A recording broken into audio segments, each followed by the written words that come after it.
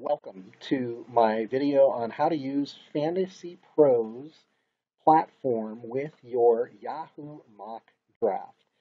I am in the Yahoo mock draft room and the lobby, and I'm looking for a mock draft to join. And I'm going to go ahead and join one right here and get myself signed up. I'm currently in the 12th position, and going to link that with the Fantasy Pros website. While that's loading up, I'm going to take a few moments to show you a couple of things over here on the Fantasy Pros website. They have something called Draft Simulator and Draft Assistant, and it's really easy to get confused. I think Fantasy Pros could do a few things to improve that capability. And if there's noise here, I apologize. It's a beautiful day, and I'm sitting out on my deck, and sometimes the wind is blowing. You'll see here it says start a mock draft. That is a automated mock draft. It's like it's not against people. It's against machine and computers. It still uses the Fantasy Pros logic and the expert ratings, which is totally different than the other type of automated mock drafts that I've used. So it's still great, and a good way to actually learn some things.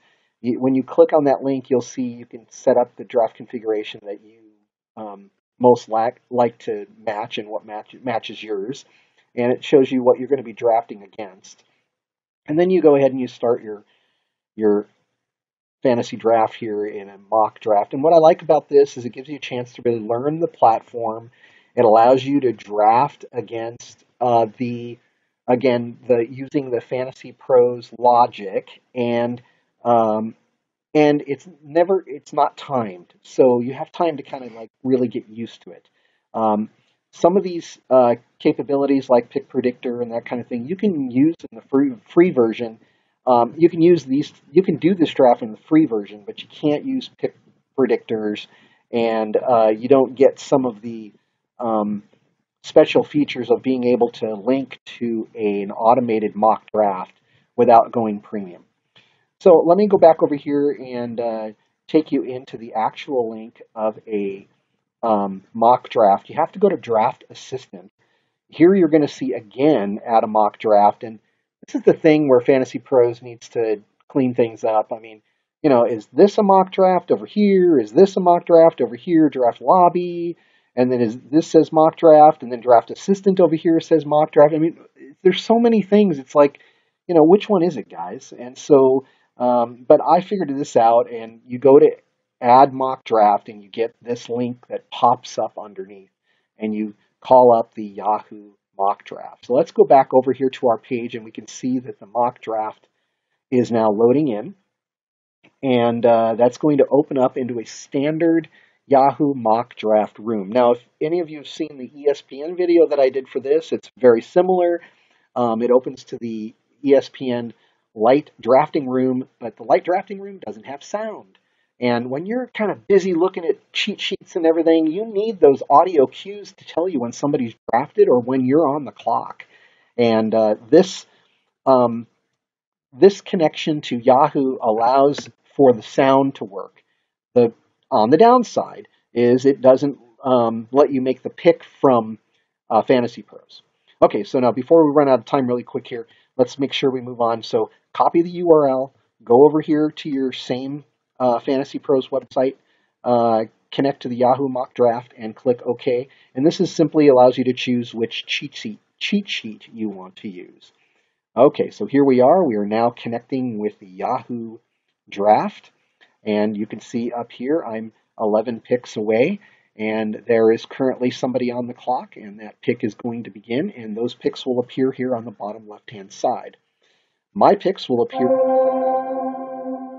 There's the audio cues, which I'm really thankful to have that we don't have with the ESPN system.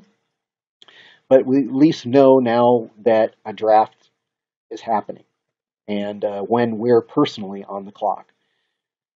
All right, so now we're into the system, and let me just explain a few things which you can see while it's happening here. These are the expert ratings. This is the average draft position. Here is the expert votes, the percentage of votes who would pick David Johnson in this position, strength of schedule for him, and the value-based drafting score, which essentially is like a differential between two players. And this is kind of helpful because if you're looking at the difference between a running back, there's 14 points between David Johnson and Le'Veon Bell. Over here on the wide receivers, there's only 7. And so, what that's basically showing is that David Johnson offered more value difference between him and Le'Veon Bell than the wide receivers do. They also scored higher, which is really helpful too, because you want that information as well to know which players to choose. So now I'm going to go back to suggested players to consider. Of course, depending on what you're looking to do in the draft, you can choose by position. All right. So now one other thing I want to show you is the pick predictor. I really like this. This tells you the chance or the odds that certain players will be chosen before your pick. I am 6 picks away from being on the clock. And right here, it's showing me the likelihood that these players will be taken based on who's left on the board, who's already been selected. So it's a really intelligent algorithm. I really like it. And it helps me kind of focus on these light green guys because while I'll take one of these guys probably in a heartbeat, this allows me to kind of look at some of these players and target the ones that are probably to be available when I get ready to pick. So I'm now 3 spots away from picking. I'm going to go back over here to Yahoo and just take a look and see. I'll be in positions 12 and 13 in this snake draft. And now back to the draft assistant because I'm just mere moments away from being on the clock. And there's my cue. As we know, it is my turn to pick. Well, A.J. Green has slipped all the way down to the last pick in the draft. So I have to go to Yahoo to make this pick. So I'm going to go ahead and select him as my next draft choice. I'm going to use that time, leave that time on the clock to make my next pick. And, I kind of like the idea of starting off the draft with 2 really solid wide receivers. So there he goes. A.J. Green will now show up here at the draft log, and he was my selection. That's highlighted blue, where it will stay. Jordy Nelson is still the top pick recommendation at this point. I can look at the wide receivers and see what options there are. I'm not a big fan of DeMarco Murray at this place, so I'm going to go back over here and I'm going to take Jordy Nelson and select him. And you can see now that'll automatically be updated and he'll appear right up here next to A.J. Green. And there he goes. And I am now 22 picks here till my next selection. And looking at this for 1 round, this is basically telling me what the algorithm predicts the players that will be taken by the time I pick next. So really, I can start seeing who I probably should start looking at as my draft selection in the 3rd round.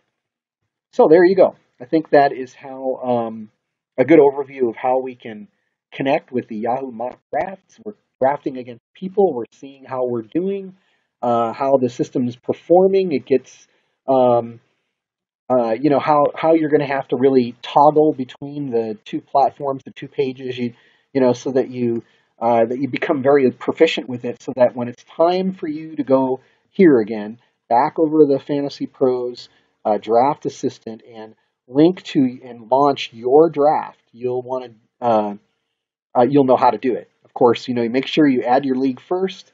You should do that now, and and connect with your league, and then when it is the actual draft time, if it's September 5th at 8:45 Eastern, then I click this launch button and it will automatically open to my draft window and be waiting with the draft lobby with everybody else in my draft. So I hope that helps you figure out how to use the draft assistant and connect with the Yahoo mock draft for 2017. So I wish you all the best of luck and go out there and win your league this year. I hope you enjoy this.